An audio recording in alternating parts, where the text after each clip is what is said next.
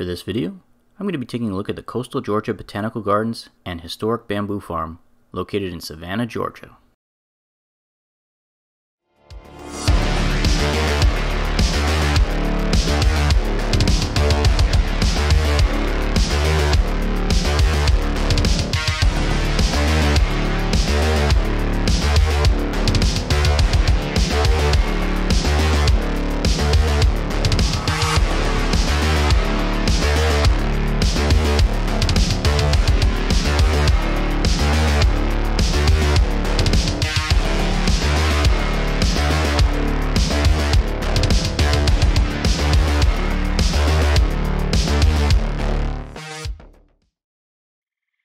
Okay, so I found this attraction kind of tough to review, so I figure I should put that disclaimer at the front of this video.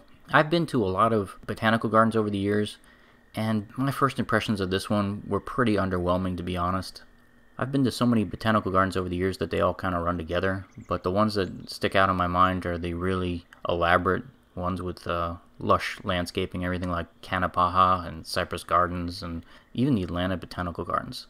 But the Coastal Georgia Botanical Gardens is so sparse, and there's just so many empty fields where I think they are planning to do something with, but it's just, a lot of times it's just grass. There's just like big fields of grass, and even when you get to the gardens, you'll notice there's just not a lot of fauna and flora. I mean, that's kind of why you go to a botanical gardens, is to see that kind of stuff, and it's very thin. And I realize this is run by the University of Georgia, so it's not a for-profit attraction, but at the end of the day, I've been to city parks and municipal parks with free admission that had more impressive landscaping than this one.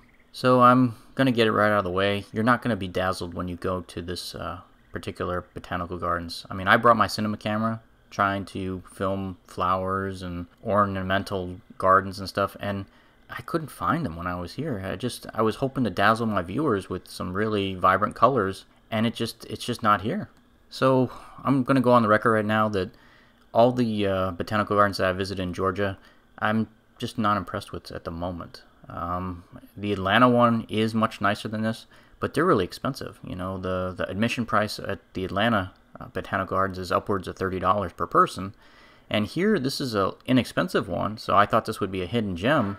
But the gardens here in Savannah are very lackluster. I can't recommend this one either. Admission price was about $7 for adults, and I'm not really sure it's worth it. I mean, the highlights for this particular attraction were being able to go into the greenhouses and see the orchids up close. I think there's some seasonal events like picking your own berries from the fields and everything. It might be the highlight. But I guess I visited in the off-season because I did my best to make this video interesting, and I wasn't able to be honest. This is pretty dull scenery that we're watching right now.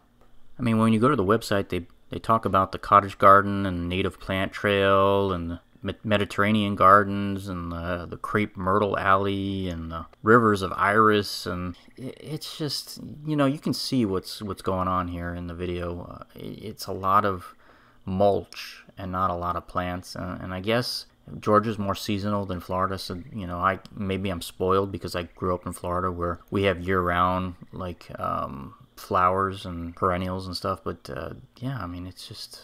But compared to the botanical gardens in Florida, like Bach Tower and Cypress Gardens and Camellia, they absolutely blow this place away. And heck, even the landscaping at theme parks blows this place away. I can't recommend it, and I'm just giving this an overall mixed review.